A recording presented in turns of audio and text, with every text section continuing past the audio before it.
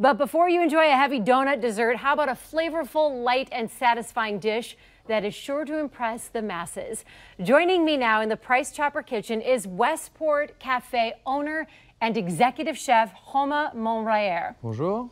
Bonjour. Thank you for being here. Thank you. What are we making? Well, first of all, tell me this. You're so young. You've been cooking since you were 16? 16, yeah. I've been to culinary school during 6 years to learn how to serve food, how to make food, in this wonderful culinary school in France, east of France, yeah. And then you came here on an internship to Kansas City. Yes, 5 years ago, and I really love the city and the people here, and decided to come back and buy the restaurant with my business partner, Kevin. That's incredible. Yeah. And you say when your family visits you from France, they're like, every year. why isn't anybody walking? Because in America, we're driving cars like pretty much to your next door neighbor's house. You get in the car and go next door. Yeah, everybody's driving, nobody walking. Tell us about what you're making right now, so 'cause it smells we have really a chorizo and cabbage. It's gonna be the garnish for the salmon dish. So I like the flavor of chorizo and the fish. It go well together. It's bringing a little bit of spice. We have the salmon from the Faroe Island. So it's a salmon, a farm raised between Iceland and Norway.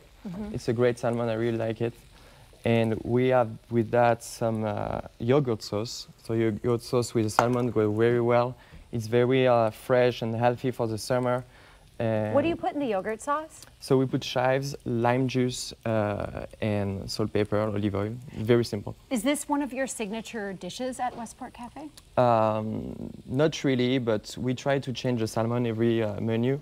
But this one has been very popular recently because we just changed it, yeah. What inspires you to come up with these recipes? Just the memories from my childhood, and the salmon dish is from my stepmother. She loved the salmon with the yogurt sauce. So I was thinking about this dish, but my grandmother is the best chef I know. So your grandma, is she still with us? Is she in France? Yeah. So what does your grandma think of you moving to Kansas City and then opening your own restaurant or buying your own restaurant?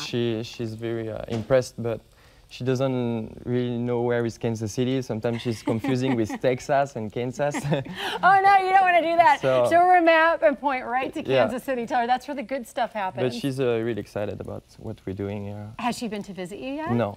You're going to get Granny on the plane? Yeah, I just go there every year. Yeah. It's probably easier.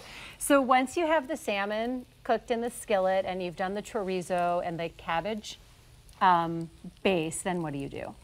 We're just gonna start plating. We have this brown lime, so it's going. What'd you do to the lime? So we just like cook it both sides in olive oil.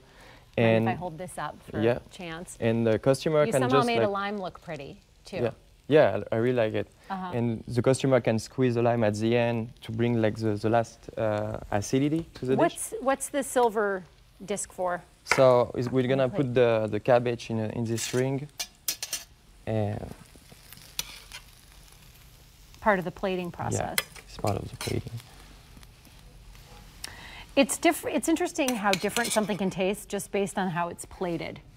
The visual, how a meal appears to you, can make the whole difference.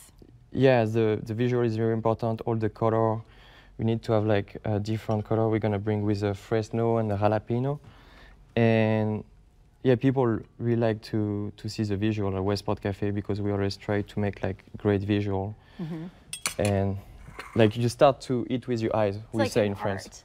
Yeah. Eat with your eyes. Yeah. Is there a food that you've had here in Kansas City that you've fallen in love with that you were like, where has this been my whole life? Well, I tried to, for the first time, fried chicken and barbecue here. Wait, you hadn't had fried chicken before? Never fried chicken before. Where'd you get it? I get at the restaurant first from the brunch. We have a good fried chicken. Yeah. And I really like it. It's not the dish I will cook every day and eat, but I really like it. And the barbecue is very famous here. I didn't know anything about barbecue, so it's pretty good. I like Oklahoma Joe's and Q79. Oh, that's good. You got good taste. Yeah. Obviously, you're the French chef, so you're gonna have good taste. So the final. So we're just gonna put the sauce like this, the yogurt sauce. And oh, you do a little swirl there. Yeah.